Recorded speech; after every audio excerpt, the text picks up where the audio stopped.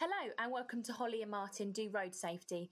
Martin and I work for Suffolk County Council's Road Safety team, and we are here to hopefully provide you with some useful advice for life on the road. Good afternoon, Martin. Hi, Holly. Today we are joined by Environmental Health Officer Andy Coleman to discuss the importance of having clean air in our environment and what you guys at home can do to help. Hi, Andy. Hi, Holly. Hi, Martin. Hello. Yeah, Andy, we've known each other for a couple of years and we've worked in schools together on the anti-idling campaigns. But I have to say that I don't know a great deal about the rest of your job. Can you just give us an idea of what you do? Yeah, sure, Martin. Environmental health as a profession is really wide-ranging. I've been employed for Ipswich Borough Council for over 11 years now. The first 2 years I spent time in the food safety department, which involved conducting food hygiene inspections of businesses, investigating food complaints and in cases of infectious disease. I also spent some time in the housing department for around 7 years doing housing inspections and administering grants amongst other things for disabled people. But now I mainly deal with air quality, and I also manage two waste enforcement officers. So as a profession, environmental health is there's a lot going for it. It's a big area. But my day-to-day job now mainly includes monitoring air quality in Ipswich at various locations, commenting on planning applications from an air quality point of view, and also just things like what we're doing today with this podcast, just trying to educate people about air quality, really. So, yeah, quite a range in things that I get involved with. So, Andy, why is it important that we keep our air clean? Well, air pollution in this country, well, in the world in general, along with climate change, is one of the biggest threats to our health over everything really in the world. Yeah. And if we eliminate a type of particulate called particulate 2.5, by doing that, that's got a bigger impact on people's life expectancy than eliminating passive smoking or even road traffic accidents. Yeah.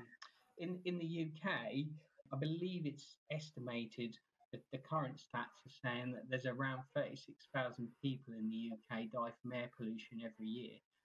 Really? And I didn't know that. and the death isn't necessarily attributed to air pollution itself. It's to do with other impacts. So it may well be that air pollution makes the likelihood of you getting cancer or asthma worse, stroke, that sort of thing.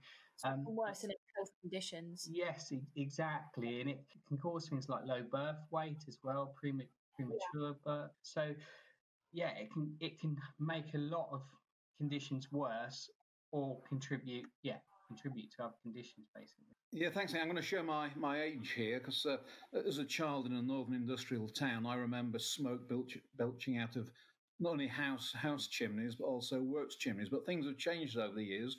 What do you say are the main things these days that affect our air quality?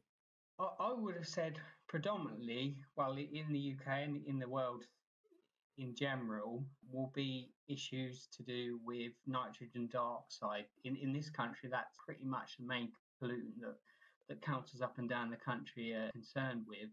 And that's associated with things like road transport, so cars and delivery vehicles.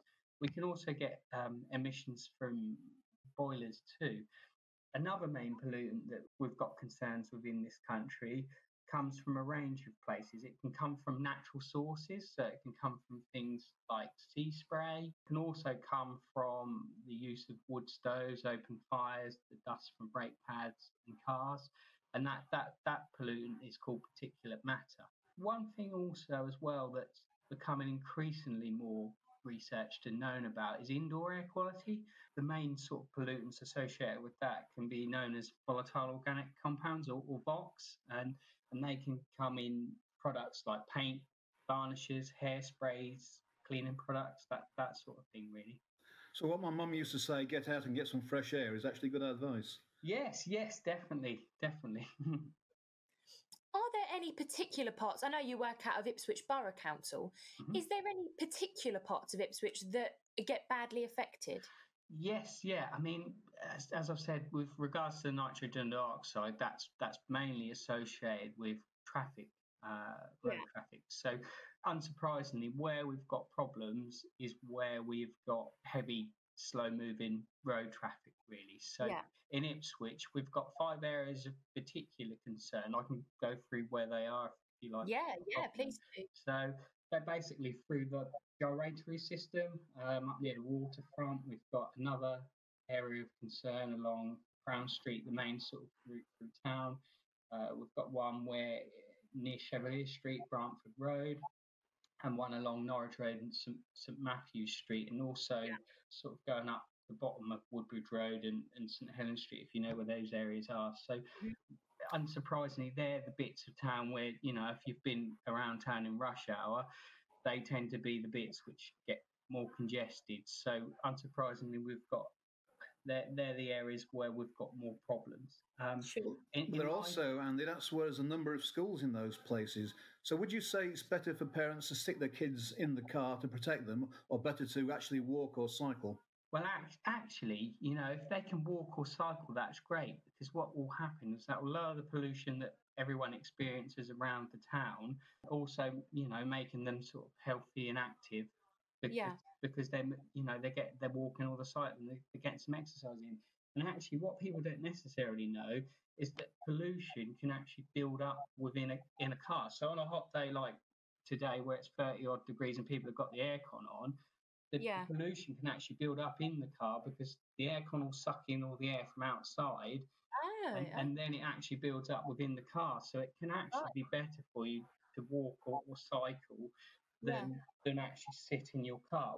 What I would say to do with that as well is, if possible, if people are walking or cycling, say to school, for example, try and also think about what roads you use to get there. So if you can use quieter roads away from the busier traffic, that will also help as well in terms of protecting your own health against breathing in emissions from busy roads. So I think we touched on this last week with our interview with Carl, closing certain roads to try and make the air cleaner.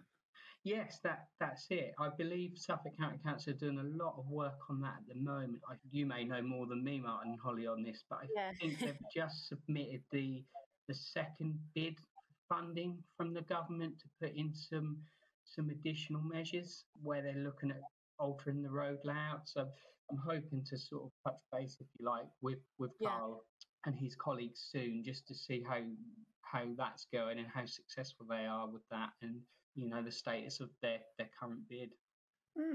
Just thinking, say, 5 or 10 years ahead, Andy, how do you see things in the future? How are things going to change? I think air quality will generally get better because, the way government policy tends to be sort of steering towards, if you take the clean air strategy that was relatively recently released, is now they're looking at banning the sale of petrol and diesel cars by 2025. So I think naturally pollution levels will continue to fall as we get, better, more efficient cars, better, cleaner technology.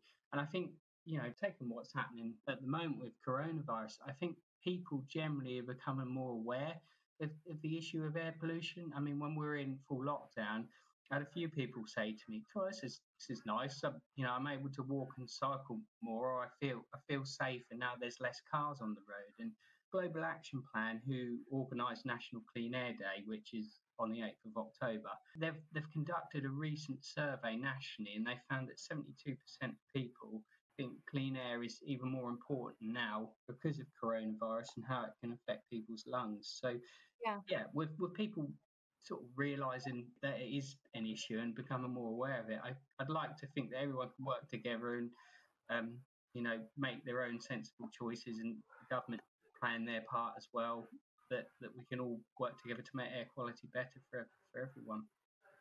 Yeah, I've heard a lot of people mention the word idling to me. Mm-hmm. Is there anything that people can do to limit their idling? And could you just explain quickly what it is, please? Yeah, idling essentially is where people may drive a car but leave the engine running. So, Right. a lot of the technology now is moving towards the stop-start engine. So I don't know, whether you both drive, but cars can often at traffic lights just cut off, so it eliminates it. But with older vehicles, it may well be that the engine is just left running. So, and then that can cause pollution as well. And when you're sort of stop and start and heavy acceleration, that's when you get it. So one thing I'd advise is maybe if you have got an older car and you're stopped anywhere for a period of time, consider switching your engine off, and also if it's safe to do so, because that will help improve air quality too. Myself and my colleagues across Suffolk last year launched the Suffolk Idling Action campaign, where we were trying to educate people on that. And myself and Martin, we went to a couple of schools, didn't we, last? Oh, I remember that, yes. To try and sort of educate parents and children on the issue as well. So at school drop-off, asking parents and guardians just to switch their engine off would make a difference? Yes, definitely. I mean, particularly with children as well, because they're lower to the ground, they're closer to an exhaust fumes. So, by just doing the simple thing of switching your engine off can make a great difference in helping to improve people's health. Well, thank you ever so much for joining us, Andy. That's been really helpful. I've learned some valuable stuff myself. Thank you so much for joining us, everybody. Thanks for listening. If you have any questions about the topics discussed today, please visit our website, suffolkroadsafe.com. And if you'd like to email us, if you have any questions, it's suffolkroadsafe@suffolk.gov.uk. And I'll leave some useful links in the description box for you to have a look through as well. Thank you. Thanks, Holly.